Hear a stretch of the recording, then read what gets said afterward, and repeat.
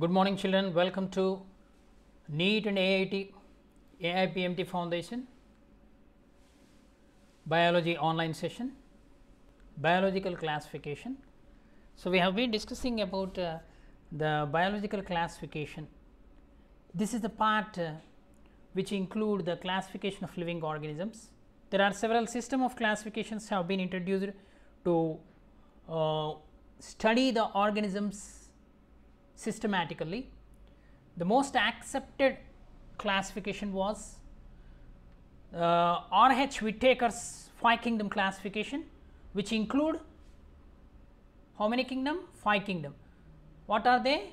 Monera, Protista, Fungi, Plantae, Animalia. These are the 5 kingdoms, out of which Monera kingdom are the most primitive unicellular prokaryotic organisms we have completed, and about the Protista also to some extent some basic characteristic features we have studied. Let us study in detail about this Protista and fungi, Plantae today. Okay. So, characteristic features of kingdom Protista. What are the general characteristics of this kingdom Protista? They are simple eukaryotic organisms. Okay.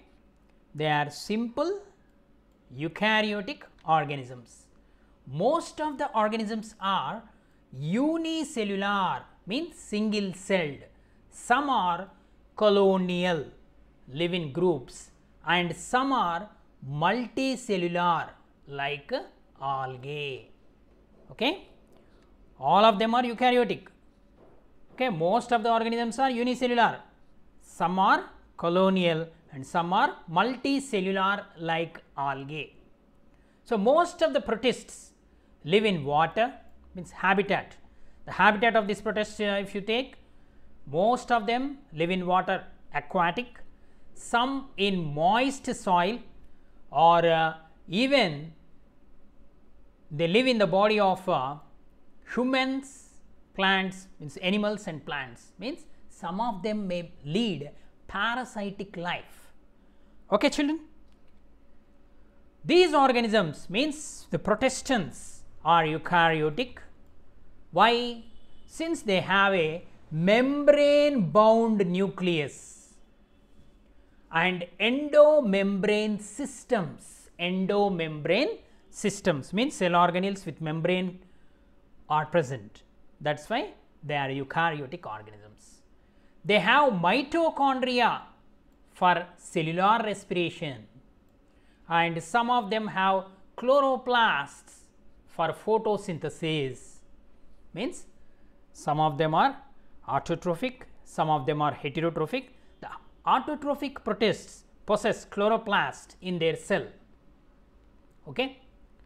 And the mitochondria, it is the organelle which involves in the cellular respiration.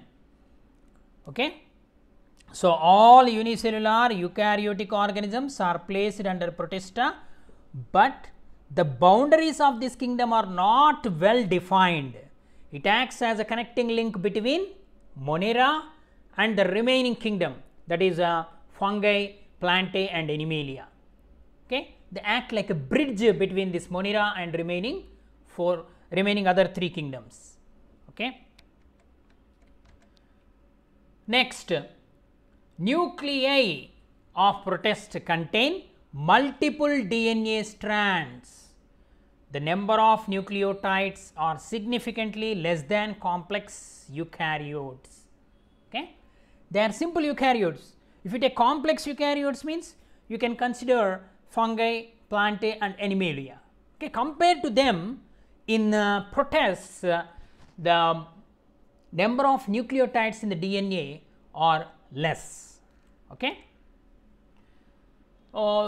Some of these protists can move from place to place.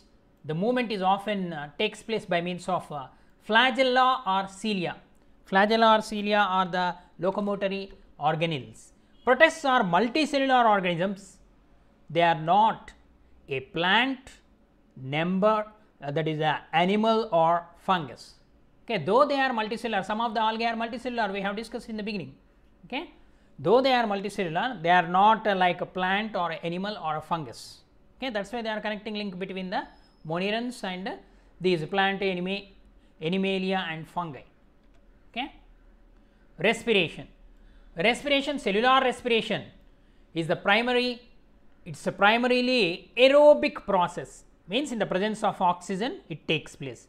But some of the protists living in marshy soils or mud below the ponds or in the digestive tracts, means some of the parasitic protists, okay, which live in the digestive tracts of animals, they restrict facultative anaerobes. Facultative anaerobes means the presence or absence of oxygen they can survive. Okay, if you take nutrition, they can be both heterotrophic or autotrophic. There is not that much diversity in the nutrition which is shown by Monera compared to these Protestants. They are only heterotrophic, either heterotrophic or autotrophic in nature. Some of them may be mixotrophic. So, they are flagellates. Some of these protists are flagellates and they are filter feeders.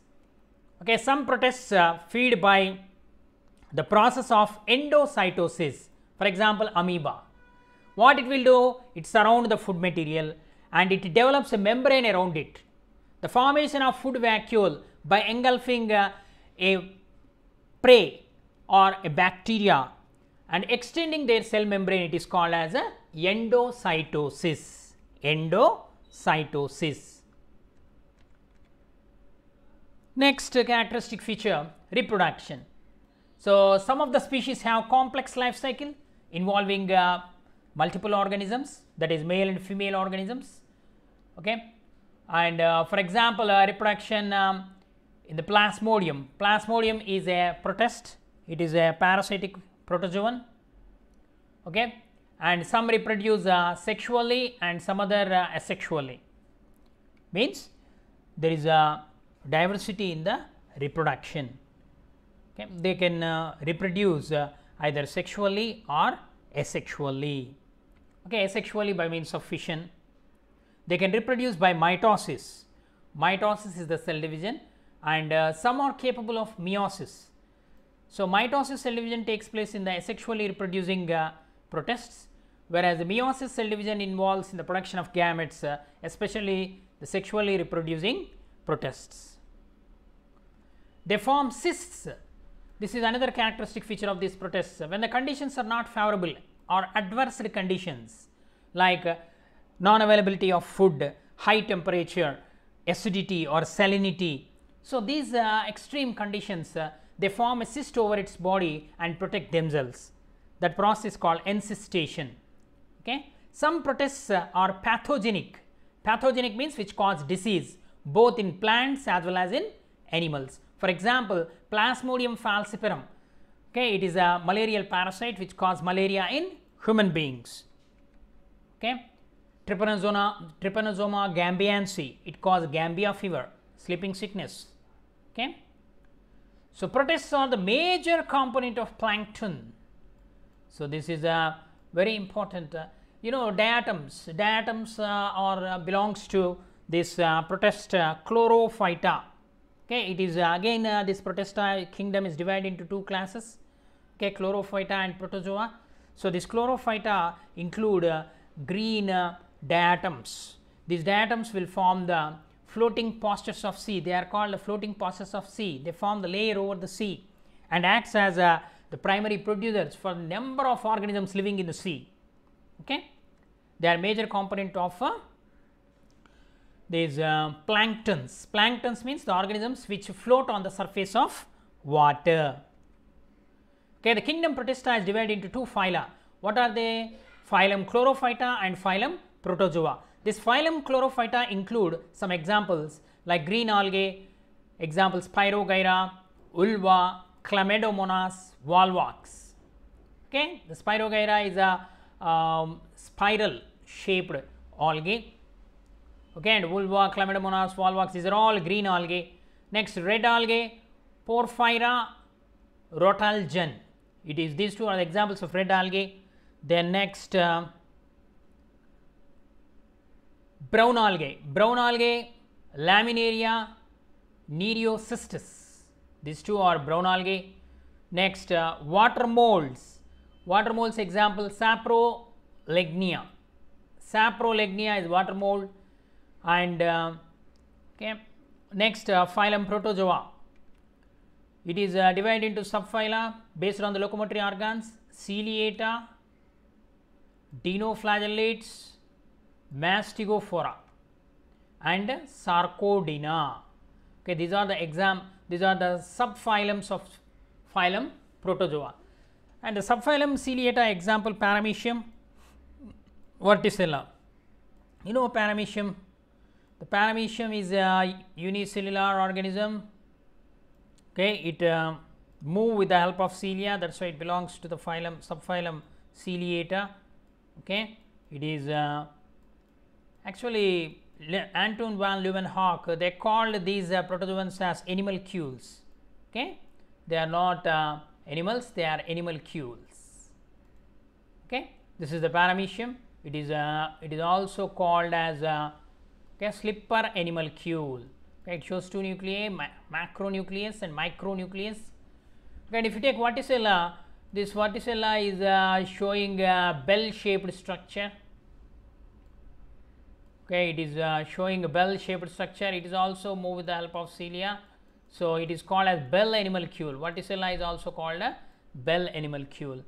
Okay, dinoflagellates, if you take these dinoflagellates are mostly marine and photosynthetic. Some forms occur in freshwater also. In most of the forms, these dinoflagellates, the cell has stiff cellulose plates and they are motile with two dissimilar flagellae. That is why dinoflagellates, two dissimilar flagellae are present, and some marine dinoflagellates show bioluminescence. Bioluminescence means it is nothing but it will glow, they will glow during night time. Okay, just like radium, bioluminescence, and they emit light during night time. Okay, daytime also they will emit, but we can able to see during night time. Okay, example for dinoflagellates which show the bioluminescence, Noctiluca and Gonalex. Okay, it is showing, and Pyrocystis and Pyrodinium. Okay, so some of especially this Goniolax, it is a red dinoflagellate. It undergoes such a rapid multiplication that they make the sea appear red. Red tides are formed by this Gonolax. Okay. The next Mastigophora, this Euglenoidea is also there, another one. Euglenoids occur in the freshwater habitats and damp soils, and instead of a cell wall they have a protein rich layer, euglenoids. So, that layer is called pellicle, and which makes the body very flexible, and though they are photosynthetic in the presence of sunlight, when deprived of sunlight they behave like heterotrophs. Example Euglena. Okay, even slime molds, the fungus animals or achlorophyllus, saprophytic protists are there. Okay, even protista also shows there is a great diversity in the nutrition. Okay, slime molds. The protozoans may be aquatic, some of them are freshwater, and some of them are terrestrial, and some of them are free living and parasitic. Okay, and Sarcodina. Next, Mastigophora include example Trypanosoma and Trichonympha, and subphylum Sarcodina include amoeba, pseudopodia. With the help of pseudopodia they can move. Next kingdom, fungi. So, these fungi are eukaryotic, achlorophyllous, heterotrophic, spore bearing, non-vascular organisms. The cell wall of the fungus is made up of a special material called chitin, or it is also called fungal cellulose. This fungi shows a great diversity in morphology. Morphology means external structure, and habitat. Habitat means where they live. They live in the variety of habitats. The fungi are heterotrophic organisms. They obtain their nutrients by absorption. The cell wall of the fungi is mostly made up of a carbohydrate, that is chitin, while the cell wall of plants is made up of cellulose. Okay, due to the presence of the cell wall, even this fungi included in the plants. Okay. The carbohydrate stored in the fungi is in the form of glycogen. They possess a fruit body, basidium, or the fruit body of the fungus is only seen, while the living body of the fungus is called mycelium. It is made up of tiny filaments. These filaments are called hyphae, fungal hyphae. The mycelium is hidden, and the nutrition in the fungi is by absorbing nutrients from the organic material. Okay, what they do is the fungal hyphae, okay, they produce some enzymes and chemicals. These enzymes and chemicals break the complex food substances into simplest food substances, and they absorb, okay, through special structures called haustoria. Okay. No. Haustoria, they are present in the parasites, but in the fungus mycelium, with the help of this mycelium only they can absorb. Okay, the fungi do not have stomachs. They digest their food before it passes through the cell wall into the hyphae. Okay, the hyphae secretes enzymes and acids that break down the organic material into simple compounds. Okay, and so if you come to the again characteristic features, they are eukaryotic organisms. They are non-vascular organisms. There is no vascular system, no xylem, phloem, or any vessels. Okay, they reproduce by means of spores. Asexual reproduction units by which they reproduce, they are called spores, and depending on the species and the conditions, we can observe both sexual and asexual reproduction. Okay, asexual reproduction by means of spores, and they are typically non-motile. Okay, they exhibit the phenomenon of alternation of generation. Okay, they show two forms, sporophyte form and gametophyte form. Sporophyte form produce the sporangium, and they produce the spores. Different types of spores are produced, like sporangiospores, conidiospores, like that in the fungi, whereas the gametophytic stage produce the gametes, male and female gametes. So always the sporophyte repeats with the gametophyte. Such type of generation is called as alternation of generation. The vegetative body of the fungi may be unicellular or composed of microscopic threads called hyphae. Next, the structure of the cell wall is similar to the plants, but chemically the fungal cell wall is different from plant cell wall because it is composed of chitin, whereas plant cell wall is composed of cellulose. They are heterotrophic organisms, so they are non-chlorophyllous. So that is why they depend on dead and decomposing or other organisms for their food, hence they are heterotrophic in nutrition. Okay. Next, the fungi digest the food first and then ingest the food. First they digest the food and then ingest the food. To accomplish this, the fungi produce exoenzymes. The fungal hyphae produce exoenzymes, the enzymes which are released outside the body. Okay. The fungi store their food in the form of glycogen. The biosynthesis of chitin also occurs in the fungi. The nuclei of the fungi is very small, and some of the hyphae, the filaments, they show multinuclear, xenocytic in nature.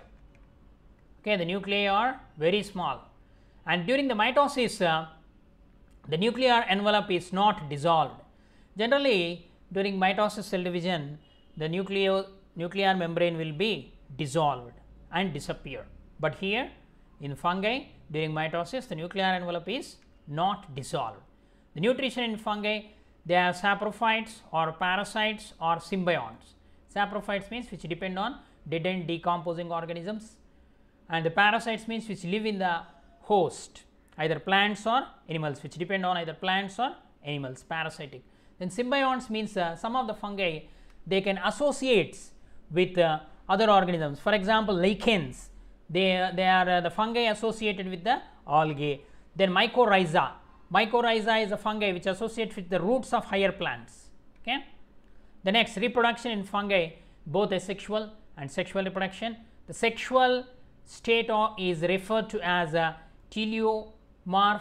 Asexual state is referred to as a anamorph. Okay. This is about the fungi. Some examples if you take, they are sac like fungi. Agaricus, agaricus, it is also called mushroom. Eustilago, it is a smut disease causing fungi.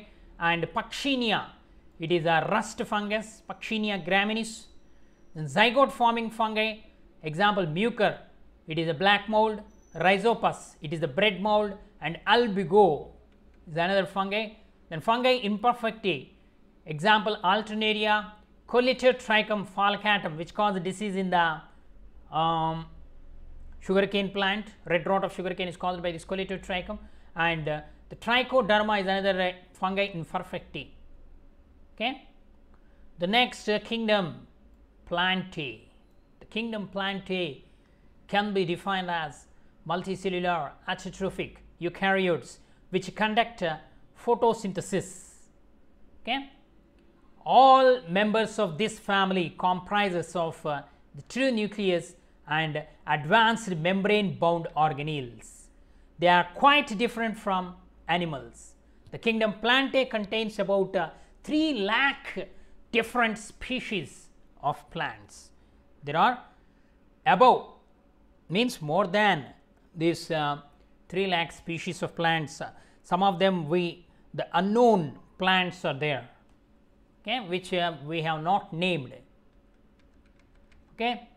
And this kingdom Plantae, among the 5 kingdoms, the kingdom Plantae is very important as they are the source of food for all other living creatures present on this planet Earth, which depends on plants directly or indirectly to survive. Okay. Plant kingdom characteristic features, if you take, most of the plants are eukaryotic and chlorophyll containing organisms. They contain chlorophyll. The cell walls of the plants are composed of cellulose, and they have the ability to grow by cell division, means advanced cells are present, eukaryotic cells are present in these plants. Then in the life cycle of the plant cells, the interchanges occur from the embryos and are supported by other tissues and self produce. Okay, the more about this plant kingdom we are going to discuss in the next session. Okay, children, thank you for watching our video. Have a good day.